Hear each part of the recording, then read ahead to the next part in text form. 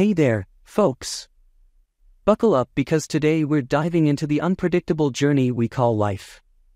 Get ready for a wild ride of laughs, groans, and maybe even a snort or two. Let's jump right in. So, you know when you're having a bad day and someone says, "Cheer up, it could be worse." Well, let me tell you, that's not exactly comforting. It's like saying, "Hey, remember that roller coaster?" Well, this is the part where you're hanging upside down and your stomach's about to launch into orbit. And speaking of roller coasters, can we talk about relationships? They're like roller coasters with more twists and turns than an M. Night Shyamalan movie. When you first meet someone, it's all hearts and roses. But after a while, you realize they're not just bringing you flowers, they're bringing you their laundry list of quirks. Now, let's talk about technology. Remember when we used to send handwritten love letters? Now, we send heart emojis, and instead of writing, "I love you," it's just ALY.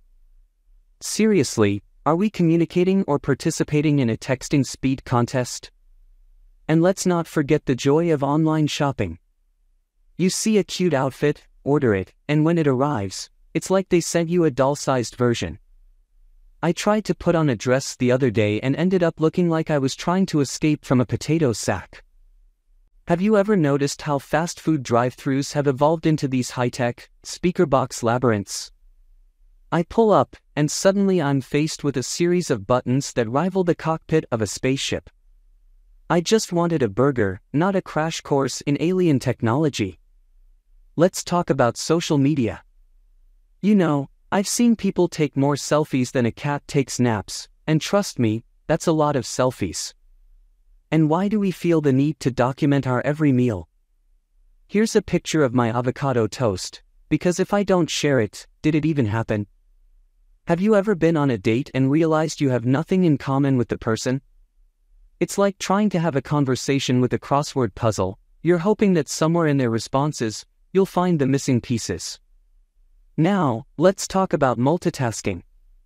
People say women are better at it, but let me tell you, I once tried to fold laundry while watching a movie, and I ended up folding my blanket and throwing my socks in the laundry basket.